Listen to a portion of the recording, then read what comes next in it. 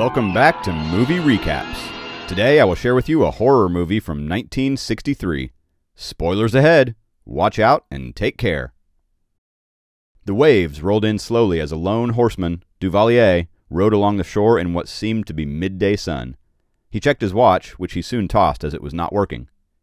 He was carried a little further by his horse before he collapsed from it onto the shore, unconscious. A man watched from the rocky cliffs in the distance. Duvalier, who was now awakened by a splash of water on his face, saw a beautiful woman standing in the shallow waters underneath a rocky cove. He called out to her, seeking help as he had been separated from his regiment and he was thirsty. She walked from under the cove and right past him, then away from him. He followed her to a place where she stood on some rocks and offered him clear drinking water from the mountain spring. He bent down and readily drank the water, and when he looked up again to speak to her, she had disappeared. He sought her out and found her pulling water from a spring with a bucket attached to a rope. He engaged her in conversation and found her name to be Helene. He followed her through the trees, by a pond, up through the mountains, and back again to the shores of the beach to the cove where he first found her. She walked into the now heavy waves, and he followed her into the waters. A large bird tormented him while in the waters, until he was swallowed up by the waters. He woke again, now lying in a bed of sorts covered by a blanket in a little shack. He saw visions of Helene, which turned out to be an elderly woman. She offered him some medicine from an old bottle in a big wooden spoon. He drank the medicine, and again saw the bird that tormented him earlier on the beach. He tells the old woman about it, and she tries to assure him that the bird is harmless, but he asks her to take it away and inquires about Helene. The woman tells him there was no girl and that he must have been dreaming. A man enters the room by the name of Gustave. The elderly woman instructs her new patient that Gustave brought him there and looked after his horse. She asks Gustave if he had seen a girl to prove to Duvalier there was no girl, and he shook his head in a negative response. Duvalier awakened again, this time by the window shutters banging from the wind. He sees the bird eating the last bit of a captured prey, and it then flies through the window, which was now flung open. He gets up, puts on his coat, then notices a thin, sheer piece of cloth on the table. Holding it in his hand, he looks off in the distance, wondering. He follows the bird through the trees, which led him to again find Helene by the stream. He speaks to her, and she silently approaches him, rests her head on his shoulder, kisses him, then walks away.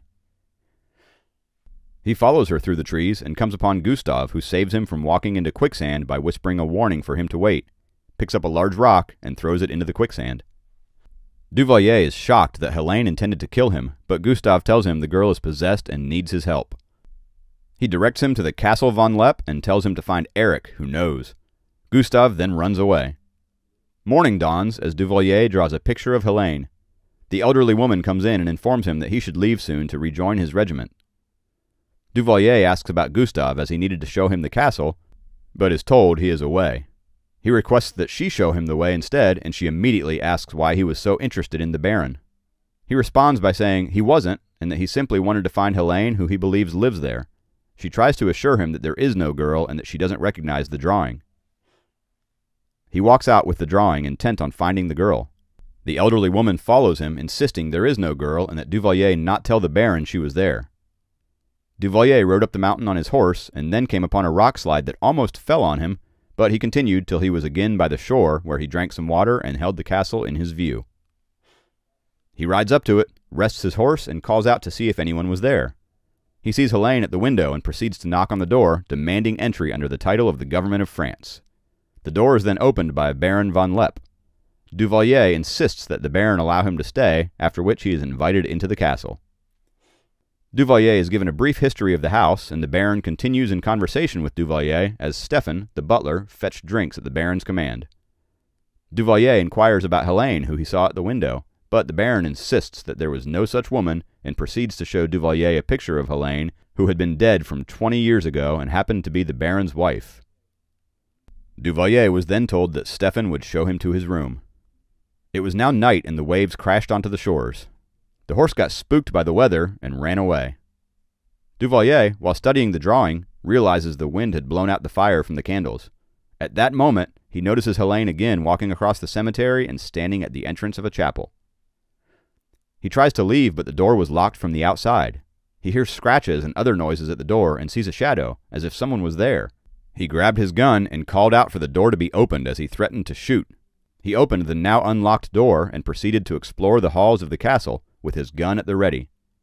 Cautiously, he came to the front door and went outside to the cemetery, then the chapel, looking for Helene. Inside the tomb, he sees Helene's crypt. He re-enters the house and finds that the picture of Helene shown to him by the Baron earlier had disappeared and left only an empty frame. He walks back up to his room and is frightened when he sees Helene inside the door of his room, then she disappears. He enters the room to find his drawing laying on the bed, torn in two. The Baron is seated at his table, being served by Stefan, as they spoke about Duvalier and whether he has heard village rumors. The Baron suggests he leave as soon as possible, but of his own free will, and that respect be shown to him. Stefan agrees and walks away. Duvalier returns to the tomb and looks around. He is then questioned by Stefan as to his purpose at the castle.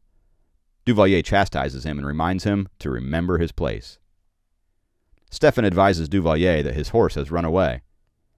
Duvalier soon asks about Eric and is told by Stefan to leave the Baron and his memories in peace and not to concern himself with matters that don't concern him.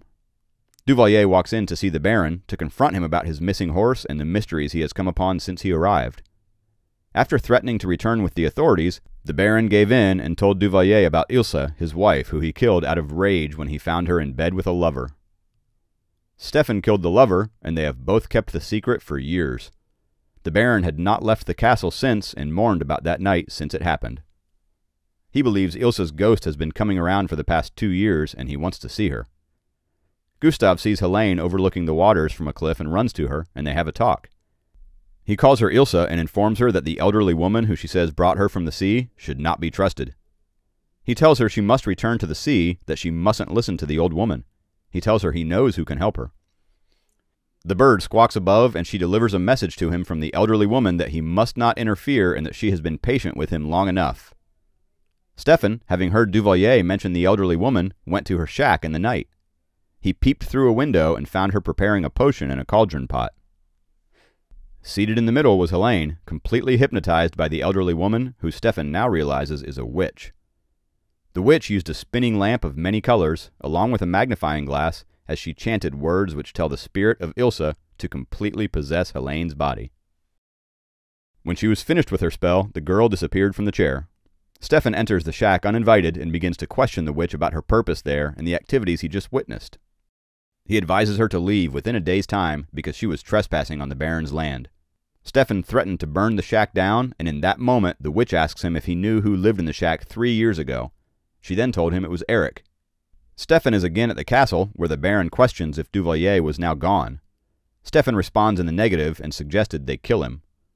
The Baron outright refused to do that and told Stefan to stay away from the crypt.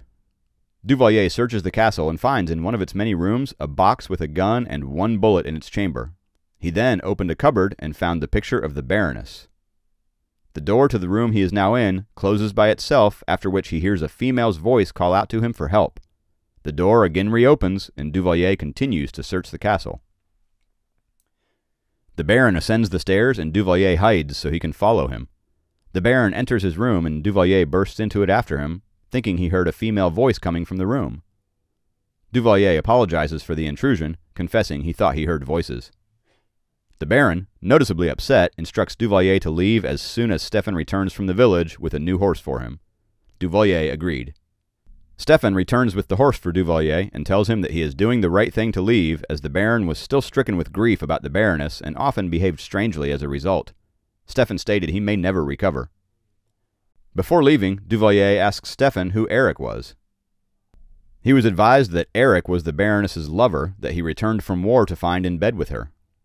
Duvalier processed this information as he rode off, and Stefan closed the castle's door.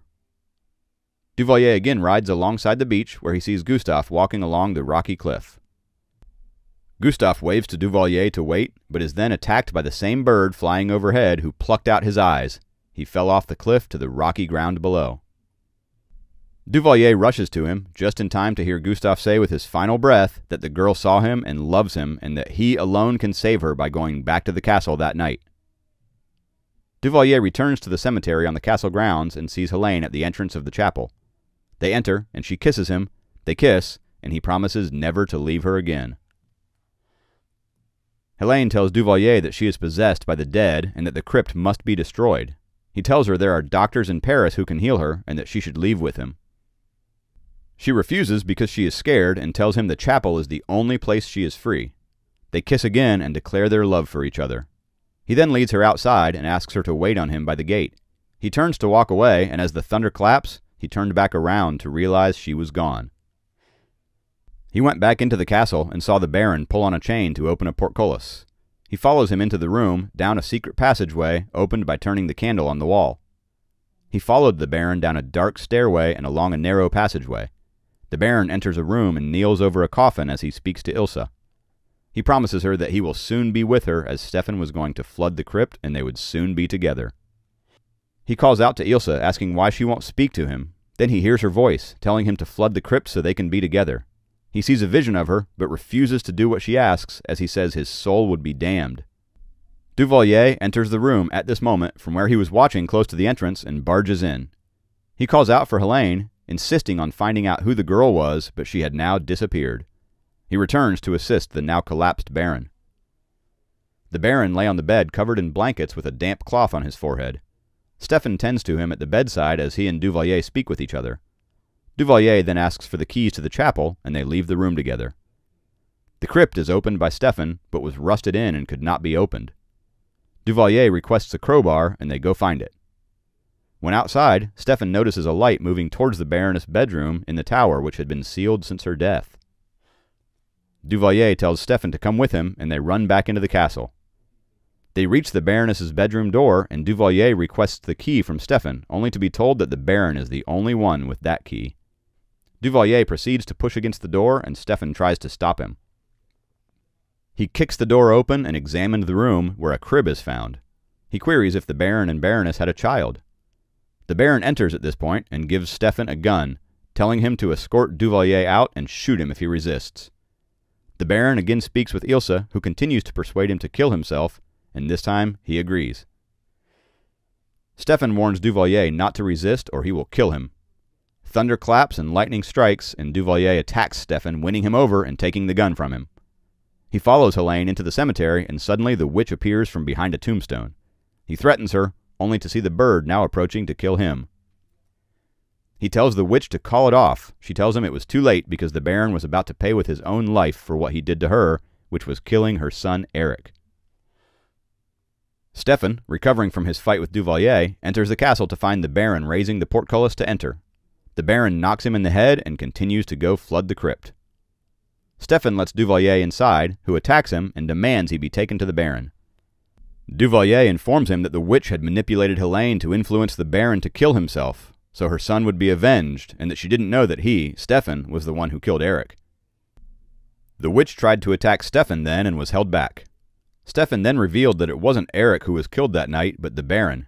Eric was pretending to be the Baron all along. The witch now realizes that Eric and Helene were about to die in the soon-flooded crypt and runs off.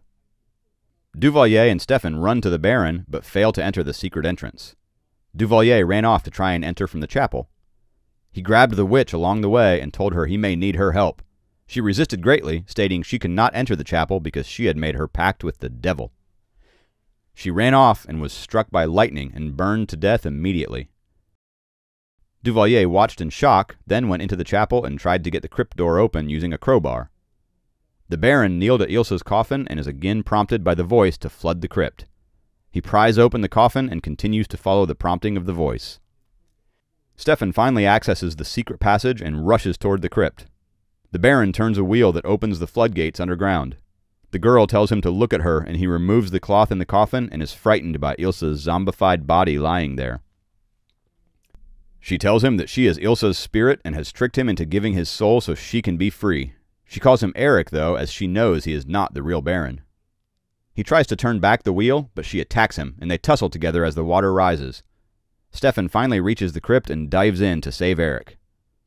The water spews in and the rocks begin to crumble around them. Duvalier finally pries open the crypt door entrance from the chapel, just in time to pull Helene's body from the water. It was too late for Eric and Stefan. He carries her out of the castle and into the cemetery, where he tells her she was free, and she asked, "Free?" They kiss, but he quickly recoils in shock when he sees her face begin to melt and deteriorate. He hears the bird above and looks up. He looks back at her as she continued to melt away to nothing.